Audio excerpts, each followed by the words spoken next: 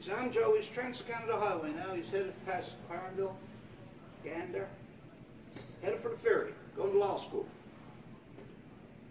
North Sydney, headed for North Sydney, or the Bass, corner broke. But there's trouble. He's driving his father's old Dodge. I started the Dodge slowly down the winding road to the terminal, for the Bass. Many of you may have been there. The three operative words in that sentence were Dodge, an idle walk, slowly, employing schoolboys moving like snails to school, and terminal, meaning final, like a terminal disease. As my truck descended towards the boat, so did my heart in my chest. I began to sweat and shake a bit. I gripped the wheel with both hands and gasped for breath. Then a big old sob came out of me, and I knew I was in trouble. I put my foot down on the brake and stopped my journey to law school. I turned into the parking lot of a small diner with a sign over the door that said, "Last stop for ferry." I pushed the truck, parked the truck to where I could see it, and walked in. A bunch of people were inside, probably waiting for the boat. But an eerie quiet pervaded the room, as if a robbery were in place. People moved about and went out the door with eyes averted. Then I saw why. Over by the coolers, on the other side of a pool table, were two large, unkempt men who appeared to be part of a motorcycle gang. Were there Hell's Angels in Port Bass? They finished their game of pool and stood around for a minute exchanging a few words. Then they hugged loudly and slapped each other on their black leather backs. One of them swung around on his stick heels and swaggered out the door. I could see a fellow jumping out of his way before the door slammed shut. The other biker looked sadly at the door and sat down at the little table, now with an empty chair. I went to the counter and ordered a big plate of French fries, gravy, and a large Coke. Out in the parking lot, we could hear the departing angel revving up his machine. The floor vibrated under my feet, and the window rattled like an Apollo moon launch. There was no other place to sit, so I went over to the earthbound angel. Any port in a storm. "Can I sit here?" I asked. He nodded without looking up. So I sat and ate my fries. Every now and then I'd glance out the window at the truck. "You expecting company?" he said. "No, I'm just checking on my truck." "Catching the ferry?" He placed a large steel helmet on the table beside my fries. It was a replica of the standard German army issue. I guess it was a replica. He ran his fingers through thinning hair and looked at me. "I think so," I said. "You think so? You don't know if you're going to catch the ferry." His honest question tapped a nerve.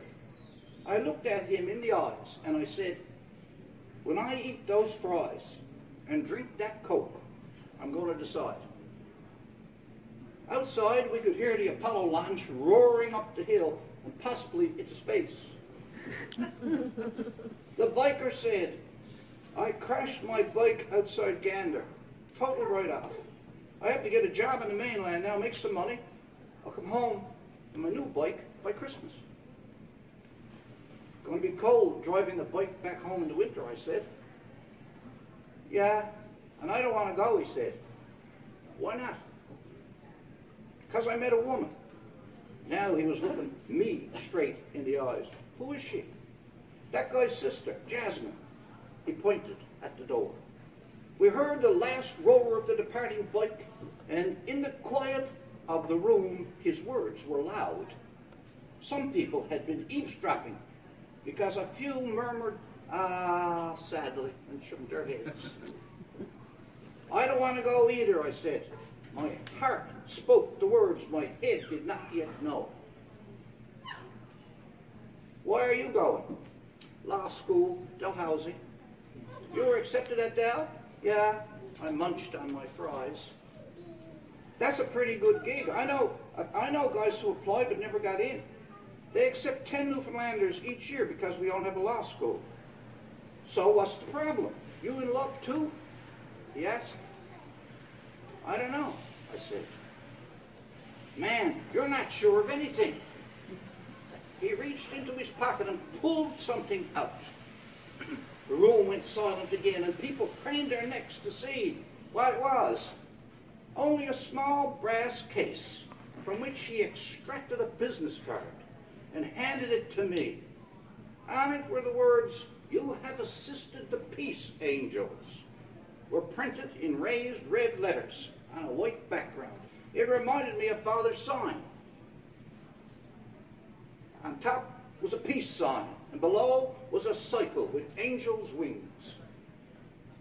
If you're ever in Gander, visit our clubhouse. The boys will treat you good. Just show them that card.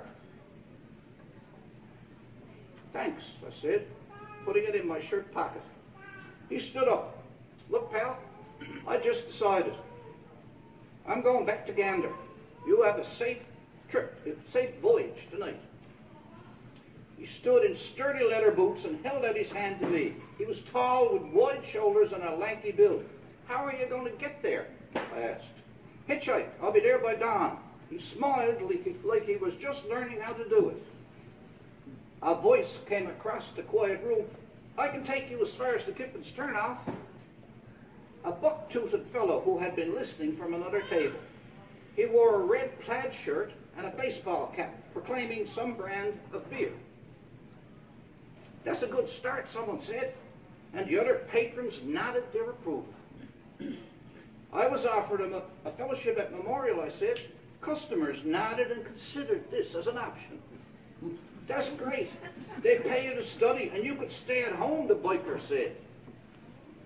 Then why pay your own way to live with strangers, the buck-toothed fellow asked. My coat was all gone. I reached to the round cardboard plate and took up the last French fry. I studied it for a bit, then I popped it in my mouth and heard myself say to the biker, I'm not going to tell you what he said.